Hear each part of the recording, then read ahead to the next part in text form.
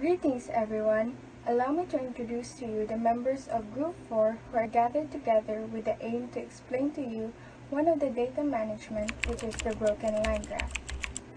Firstly, I am Christine Oracion, a member of the group, and we have here our leader, which is Pence Palacio, and the rest of the members who are Shane Andre Ariscado, Aisha May Cabigas, Bernally Joy Nable, Mary Ann Galicame, Janelle Irish Canyalizo, Josette Rian Agan, and Vanessa Kate Kubilan.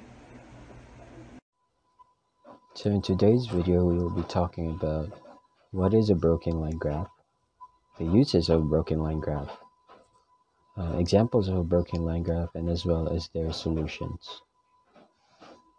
What is a broken line graph? It is a diagram in which line formed by segments connects the represent data.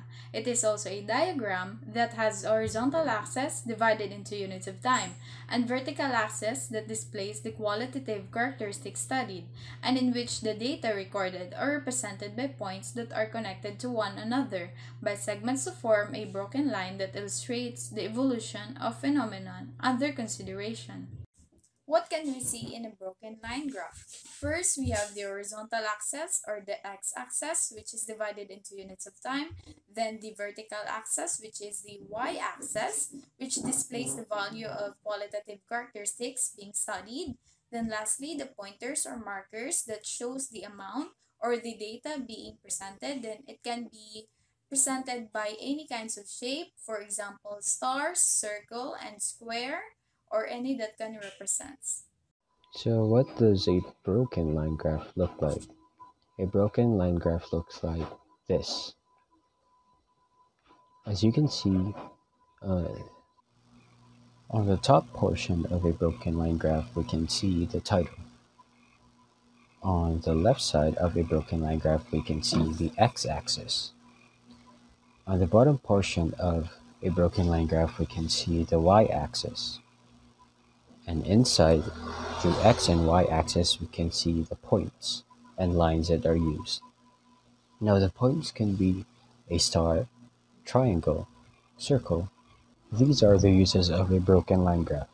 Number 1. It is used to show changes in data over time. They display trends or patterns and help us make predictions. Number 2. It is useful for representing the distribution of a quantitative characteristic. It is a type of graph fit for a quantitative report. Number 3. It is used to join values but the line has no defined slope. These points correlate with each other and plays an important part of the graph. Here are some samples of broken line. Sam decides to spend time with his friend Aaron. He hops on his bike and starts off to Aaron's house. But on his way, he gets a flat tire and must walk the remaining distance. Once he arrives at Aaron's house, they repair the flat tire, play some poker, and then Sam returns to home. On his way home, Sam decides to stop at the mall to buy a book on how to play poker. The following graph represents Sam's adventure. So, how far it is from Sam's house to Aaron's house? The answer is, it is 25 kilometers from Sam's house to Aaron's house. The next one is, how far is it from Aaron's house to the mall? The answer is 15 kilometers from Aaron's house to the mall. And the next question is, at what time did Sam have a flat tire? The answer is, Sam had a flat tire at 10 o'clock a.m. The next question is, how long did Sam stay at Aaron's house? The answer is, Sam stayed at Aaron's house for 1 hour. The example number 2 about the change in the temperatures during the last 10 days of July. As you see in the graph, it is from 22nd to July 31st.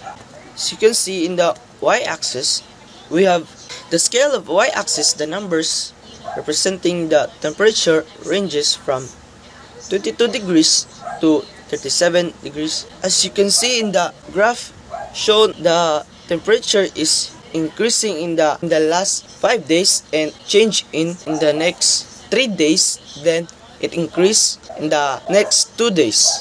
Below in the axis, you can see the number of days in the month of July. You can see there when they are changing by date of the month of July. Here are the data observed for temperatures from July 22nd to July 31st. Now, we can begin adding the data points. In July 22, 24 degrees Celsius. In 23, 27 degrees Celsius. In 24, 31 degrees Celsius. In 25, 32 degrees Celsius. In 26, 35 degrees Celsius. In 27, 32 degrees Celsius. 28, 27 degrees Celsius. 29, 23 degrees Celsius. 30, 29 degrees Celsius, and in July 31, 33 degrees Celsius. We can make several interpretations based on this graph. So, as you can see on the left side of the graph, between July 22nd and 25th, the temperature increased by 8 degrees. Next, on the right side of the graph, the degrees of temperature dropped 9 degrees between 27th and 29th. Next, on July 26th, it was hotter than on July 22nd. Lastly, July 26th is the hottest day. For our last example, we have here a graph about the COVID deaths that has happened from 2020, starting from July, August, October, and lastly on November. And we have here our source where you can look at where we have find our data. Our group wanted to know the graphical status of deaths COVID have caused last 2020. We made the survey using the recorded data posted by the Philippine government. We've collected data from July to November 2020. For July, we have about 200 deaths, for August, 500 deaths, for October, 100 deaths, and for November, 200 deaths. For the question, what is the highest recorded death? We have about 500 deaths, which is from August.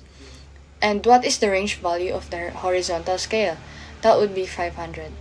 That is all for our example for broken line graph. Thank you all for listening.